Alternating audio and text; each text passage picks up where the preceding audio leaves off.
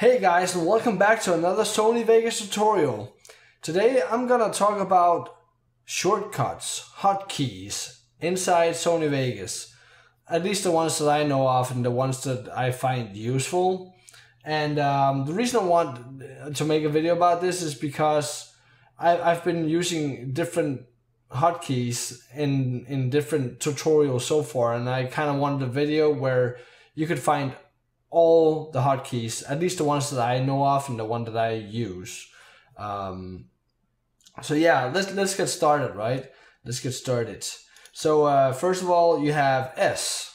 When you push S on your keyboard, that's to split your clip. So you see there, I just split this one clip up into two. Obviously, if you push delete, you delete one, and then you can delete the other one, right? I'm going to leave this gap because we need that for another hotkey later on. Then there's the D on your keyboard. If you look at the mouse cursor right now, it changes. I don't know what that one is. I've never had use for it. But yeah, it's probably used for something, but I haven't found a use for it at all. So I'm doubting you guys will find a use for it as well. But if you push D again, it changes again, and with this one, you can actually highlight multiple clips and stuff like this, right? So that's with D, and if you push D again, now it's a loop tool thing. I have never used that, and I don't wanna, because I don't know what it does to the footage. But yeah, it's a magnifying thing. And D again, then it goes back to normal. Yay! Now, since we're in between this gap here, if you then push F on your keyboard, it kind of like collapses the gap in between the clips, like that. There's another way you could have done that. I believe it's CTRL+L. Let me just try that out. CTRL+L, as far as I remember, CTRL+L. So if I had some clips in between here, let's just set these in here again, split these one up, delete. Booyah, it just moves automatically. Just automatically moves back again, right? I'm just gonna push CTRL+L again. I don't want that on. It's actually just up here for this one. The auto ribble. But yeah, then there's the grouping tool where you can group certain things up. So, you know, push one, control click the other, push G, then you group them up. That means right now I've actually grouped these two clips up right here, but they're not grouped up with the audio anymore. So I could also just push this again and push this one again and push G. Now that's grouped up, those two.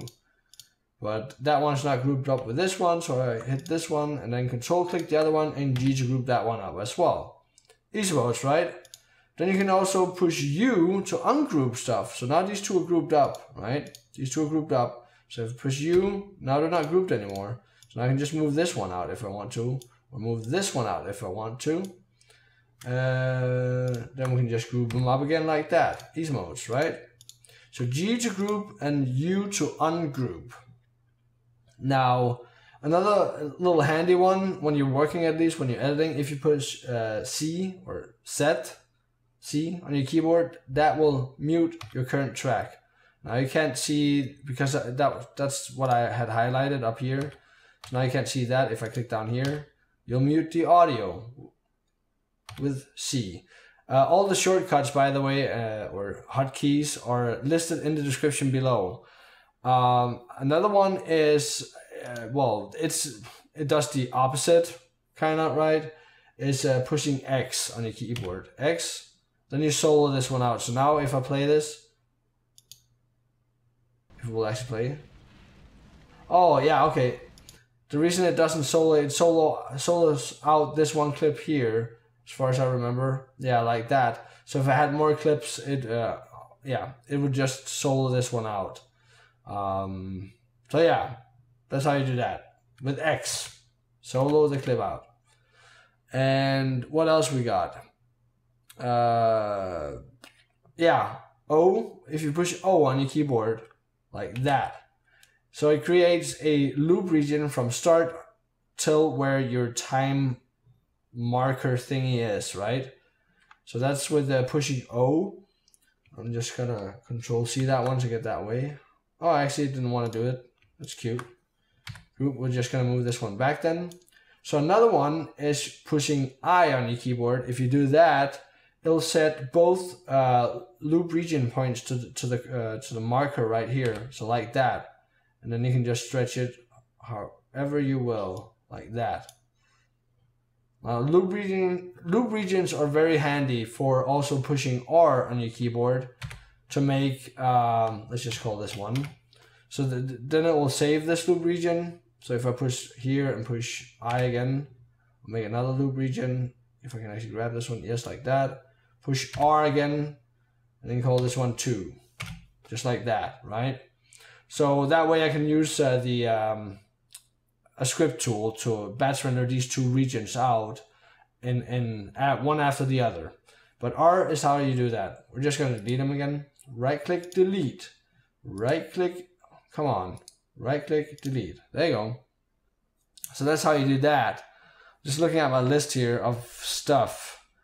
Oh yeah, F8 is to enable and disable snapping. If you don't know what snapping is when it's basically want to suck itself into this next track here.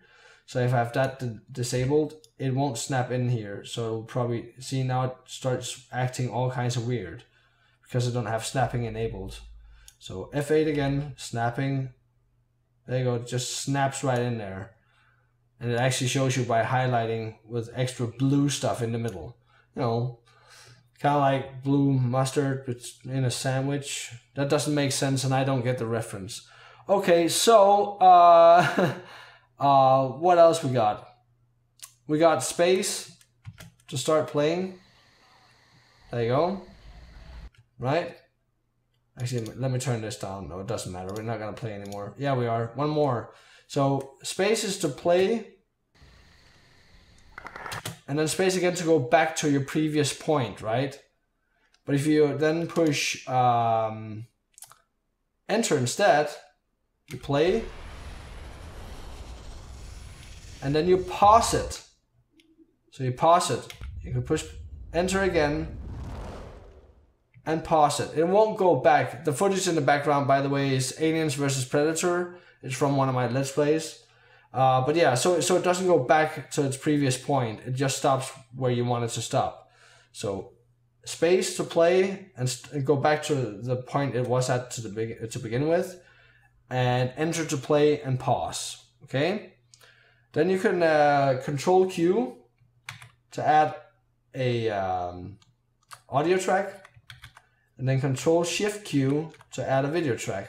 Now, you can also right click and make them, but when you have multiple tracks, let's say like this, you don't want to scroll down on all kinds of stuff to go down here and click. You can also click here, I think, and just say you want. No, you can't.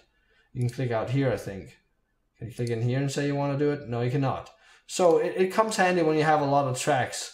If you hold down Control, by the way, that's another hotkey for going up and down in your tracks. And Control-Shift, you go like multiple frames instead of just going a couple back and forth. Control, Alt, and Shift will go one frame at a time with your scroll wheel. Okay, so Control, up and down in the tracks. Control-Shift, multiple frames when you use your scroll wheel. Control, Alt, and Shift, one frame at a time when you scroll your mouse wheel. Right? If I scroll a lot, obviously it'll scroll multiple frames, but if you just do it ever so slightly, it'll only take a frame at a time. We covered that. Then I'm just going to delete all these tracks again. Delete track. Right click, delete track. What the? Can I just click on it and push delete? I think I can. There we go. Back to normal. Awesome. And then you have for audio, very awesome few hotkeys that I have. Pushing V adds a volume thing. So if you zoom in and you double click like that, go over here, double click there, then you can turn down the volume over time, right? Very handy stuff. So you turn. Actually, you can't hear that. I can actually turn it all the way down.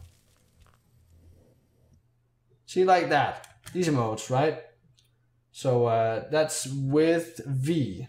But you have to click the audio track to do it, right? Just remove it again. And then there's, which one is that? That's P. If you push P, I never use this one, but it might come handy for you guys. If you push P, it has a red line. It's hard to tell. It has a red line instead of the blue one. If you double click on that, make another one here, you can pan the audio from one side to the other. So I'm going to just put one down here in the middle and do it like that, and then play it from here.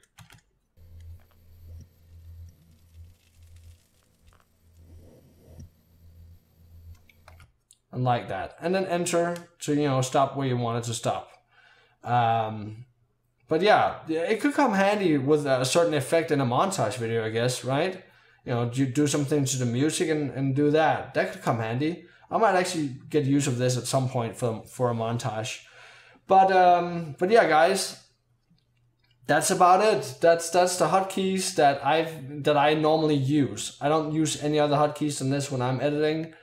And I hope you guys find this useful. I'm sorry the video is a little long, but I really wanted this video to come out just to have all the hotkeys, shortcuts or whatever we call it, in one video up on the channel, so you guys can just find it super easy. And like I said, all of these hotkeys are listed in the description below.